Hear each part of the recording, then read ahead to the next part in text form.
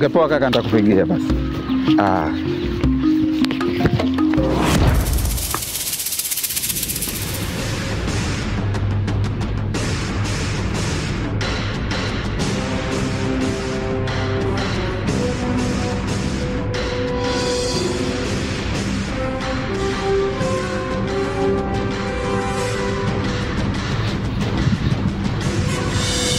Niachie basi. Niachie bana, unaniumiza bana. Tulia. Tulia. Ukijaribu kufanya chochote utaumia. Sasa bro, mimi kosa langu nini hapa? Na ujumbe wa tahadhari baina yako wewe na mjumbe Kijiko. Ujumbe gani huo? Sikiza nikwambie kitu. Ndugu yenu Mkojani sio mtu mzuri na hawafai. Na hivi karibuni anaenda kuwaletea balaa zito sana. Mkataeni. Sasa bara gani hilo? Hebu acha udadisi. Na ukiendelea kudadisi utajilaumu.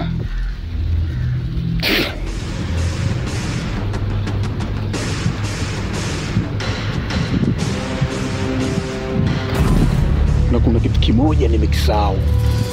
Kwa usalama wenu, hakikisha amuivui ile pete ya Mkojani. Umeelewa?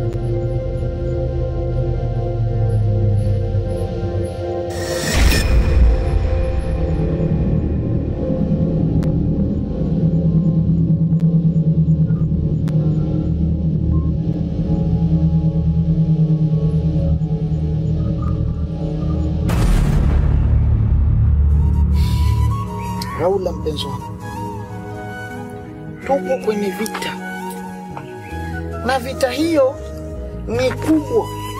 Tunapambana na watu ambao hatuwawezi, lakini lengo lao wamenivesha hii pete ili tuweze kuachanishwa mimi na wewe pasipo sisi wenyewe kutaka. Unasema na yajua yote, kila kitu nafanya. Hiyo pete ina nguvu za giza, na ni pete ambayo imekuja kuharibu maisha yetu na mapenzi yetu kwa ujumla. Mpenzi wangu, hatutakiwi tushindwe, tutapambana nayo. Wow, umenipa nguvu katika kauli hiyo ya kijasiri ambayo umeitoa, mtoto mzuri. Mimi niseme tu, niwaombe radhi ndugu zangu, wewe mchumba wangu pamoja na wadogo zangu pamoja na shemeji yangu Aminata, kwa misukosuko yote mnayo ipitia kutokana na hii pete. Na pete hii sababu ni mimi. Naomba mpenzi wangu usiniache katika kipindi hiki kigumu. Nitachanganyikiwa mwenzio, nahitaji mawazo yako. Haya mambo ni mazito. Labda nikutoe wasiwasi. Siwezi kukuacha. Raula bila Mkojani hakuna maisha. Na Mkojani pia bila Raula hakuna maisha. Nakupenda pia. Umeona hii pete? Ipo siku naamini itakuja kutoka katika maisha yangu, na tutakuwa sawa, tutakuwa free, tutakuwa kama zamani. Raula, I love you. I love you too. Hii inaonyesha ishara ya kwamba tumeianza vita, na nanuia niko tayari kupambana nao, iwe jua iwe mvua hawataamini macho yao. Kapambana nao tukivyovyote tu. Anza sasa hivi hata wakitokea si waogopi wala nini. Hebu pale kwenye kipembe bwana.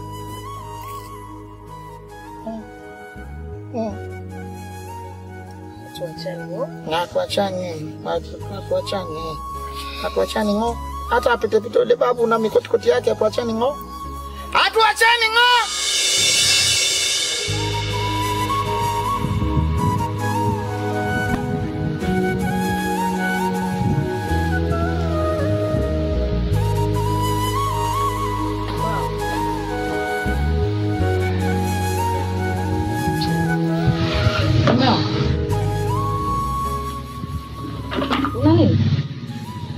Hapana, niko sawa. Unaonekana hako sawa. Niko poa mke. Habari za mizunguko? Salama. Yaani unaposema uko poa na ninapokuona ni vitu vili tofauti. Alafu mimi nakujua vizuri tu. Hebu niambie shida nini? Hamna shida yoyote tu. Ila niko fresh. Uko poa? Kumbuka mume wangu unaposema uko fresh na ninakuona hali uliyokuwa nayo, una maana gani sasa? Mke wangu naomba unisikilize kwa makini. Okay. Ndio ule tulivyoachana pale wewe unaenda sokoni. Na mimi nikakwambia kuna mtu ambaye naenda kukutana naye. Lakini wakati naelekea huko kuna mtu mmoja nimekutana naye njiani. Na huyo mtu kidogo amenishangaza sana. Lakini tofauti na hilo pia huyu mtu anaonekana ni mgeni hapa kijijini kwa sababu sijawahi kumuona hata siku moja. Lakini hata katika maisha yangu au katika mizunguko yangu ndo mara yangu ya kwanza kukutana naye. Ngoja kwanza. Yaani mtu hujawahi kukutana naye na hujawahi kumuona hapa kijijini. Ndo mara yako ya kwanza kumuona? Kuna ujumbe mzito sana ambao amenipa. Ujumbe gani? Kanambia kwamba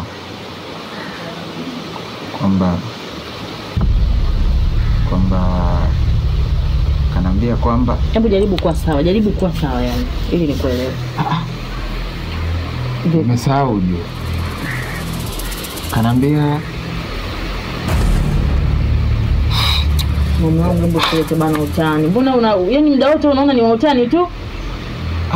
So utani mke wangu. Unakutana na mtu sasa hivi yani leo humjui, hakujui, anakupa ujumbe na bado umesahau.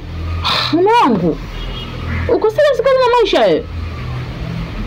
Amenambia unajua muda wote ni wa utani tu. Sasa ndo mambo gani hayo? Nimesahau mke wangu. Okay, anyway tuachane nayo. Mimi mwenyewe nina ujumbe. Muda ule tunaachana tu pale nimekutana na Lau.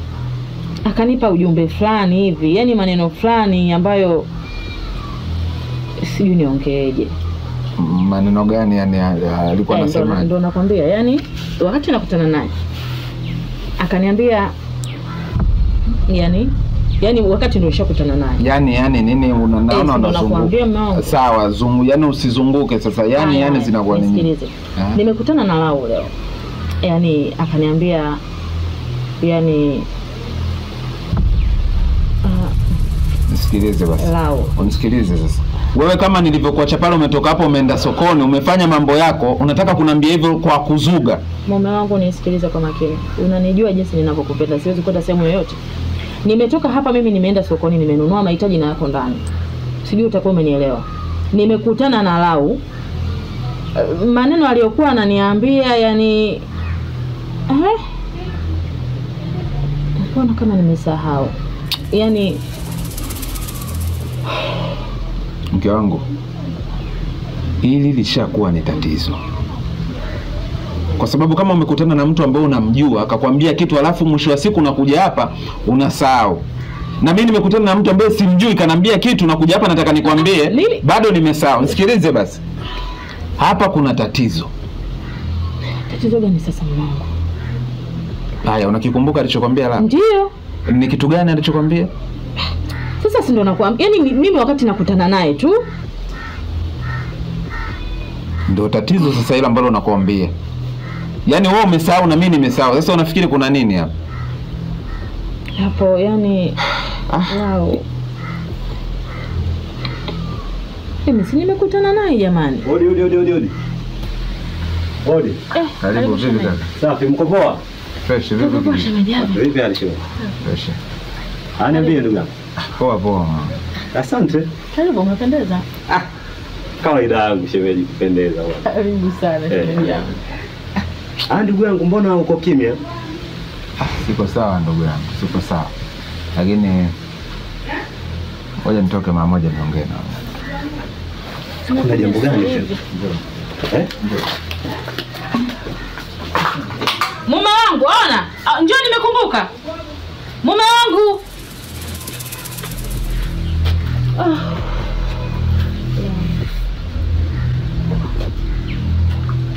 Mume wangu.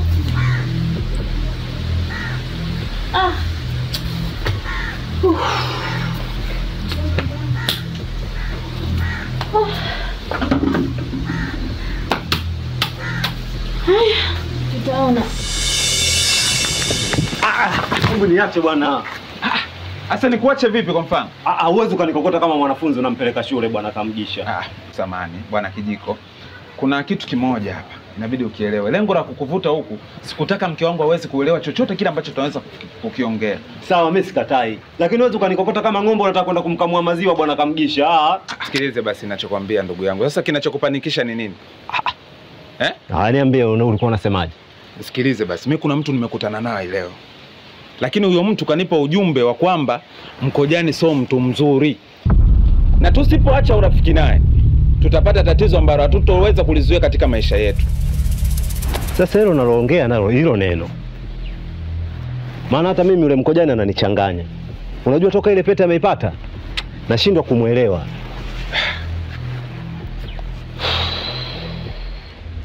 Hasa hapa kuna kitu kimoja, mimi naomba tushauriane, au sio bwana?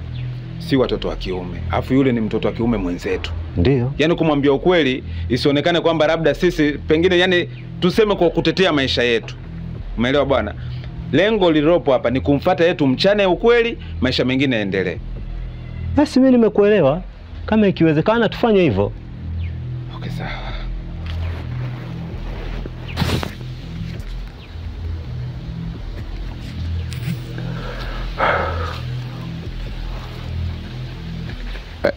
Mkojani. Uko wapi kaka? Okay, sawa, nakuja hapa. Nakuja.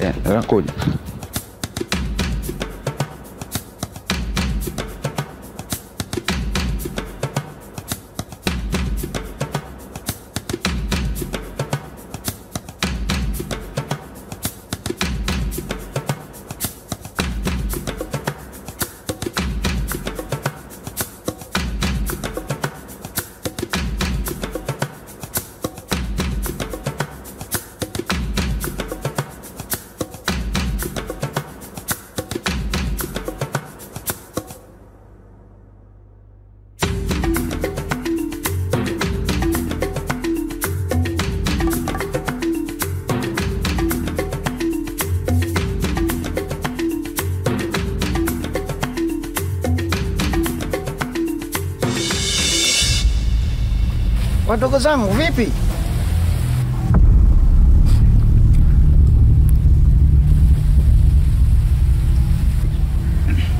Ongea basi. Wewe ulisema ukimwona utamwambia. Sasa mimi naye mkubwa nani? Si wewe ndo mkubwa, si umwambie? Wewe mwenyewe ulijilimbwasa ukimwona brother utampa makavu. Huyu hapo sasa, mwambie. Oya. Wewe kamgisha. Kila mtu ongea. Haya kamgisha ongea wewe basi.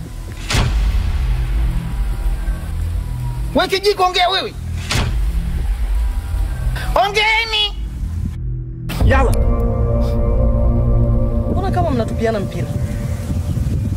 Oya, mmeshindwa kuongea. Mnataka kuongea nini? Ongeeni. Ongeeni basi, huo unafiki wenu, ongeeni.